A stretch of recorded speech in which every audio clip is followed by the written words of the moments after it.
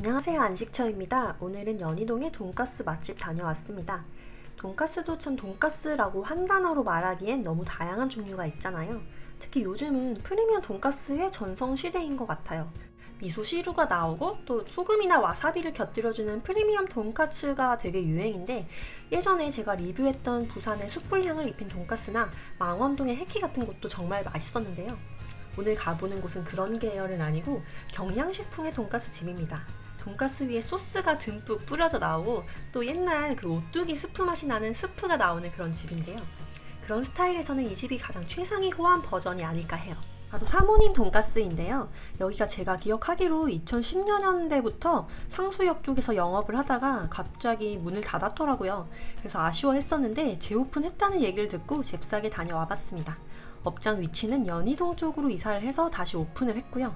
방문 시스템도 100% 사전 예약제로만 운영을 하고 있어요. 저희는 그래서 주말 점심에 미리 방문 시간을 예약하고 다녀왔습니다. 업장 내부 분위기는 화려하진 않지만 단정하고 소소한 가정적인 분위기가 납니다. 자그마한 가게지만 내부도 깔끔하고 맛있게 식사하기에 모자람이 없었어요. 메뉴는 사모님 돈까스와 정성 돈까스 딱 두 가지인데요.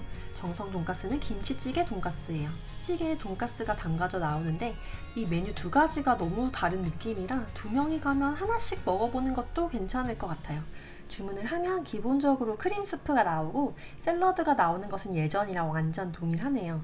크림 스프는 그 오뚜기 3분 스프의 뉘앙스가 나는데 조금 더 크림이나 재료를 첨가한 건지 그것보다는 더 고급스러운 맛이 나요. 딱 한 입 먹으니 사라지네요. 여기 샐러드가 참 맛있었는데요. 제가 이런 돈까스 집에 쬐끔 나오는 샐러드를 잘 안 먹는데 여기 건 다 먹게 되네요. 드레싱이 조금 특이한데요. 약간 땅콩버터가 한 5% 정도 들어간 맛이라 고소한 맛이 나는데 또 상큼해서 좀 독특한 맛이었어요. 야채도 진짜 신선하더라고요. 그 다음엔 예전에 없었던 생선이 나오는데요. 부드러운 크림 소스에 살짝 상큼한 맛의 시즈닝이 포인트였어요. 사실 맛은 굉장히 좋았는데 나중에 나오는 돈까스가 양이 좀 많다 보니까 이게 코스에 꼭 있어야 하는지는 잘 모르겠더라고요. 그래도 맛은 좋았습니다.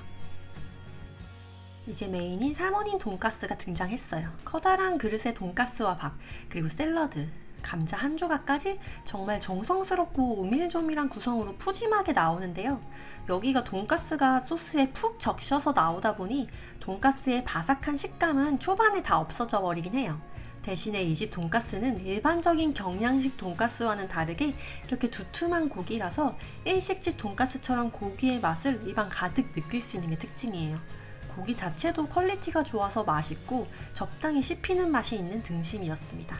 그리고 역시 이 소스 맛이 또 이 집의 특징인데요. 약간 로제 스파게티가 연상되는 부드럽고 상큼 달콤한 돈까스 소스예요. 아까 샐러드에 나왔던 그 땅콩 소스가 조금 뿌려져 있는데 그것까지 조화되니 더 크리미하고 부드러운 돈까스 소스의 맛이 나요. 같이 나오는 구운 감자도 고소하고 맛있네요.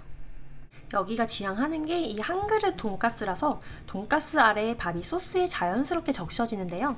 사실 저는 소스 따로 밥 따로를 선호하긴 하지만 이 소스가 밥이랑 같이 먹으면 진짜 맛있긴 해서 만족스럽게 먹었습니다. 양도 정말 푸짐한 편이라 저는 완식하기가 좀 빡셌네요. 그리고 이게 정성 돈까스인데요. 김치찌개에 돈까스가 들어가 있어요.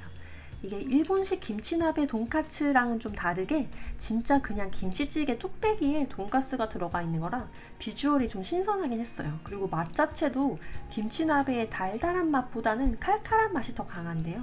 이게 좀 매콤한 편이라 맵찔인 저는 선뜻 메인으로 먹지는 못하겠는데 이게 사모님 돈까스를 다 먹다 보면 조금 느끼한 감이 올라오거든요. 그때 몇 입 먹으니 좀 그 느끼한 느낌이 가시더라고요. 그래도 여기 일단 처음 오시는 거면 기본 메뉴인 사모님 돈까스를 먼저 먹어보시는 걸 추천드릴게요.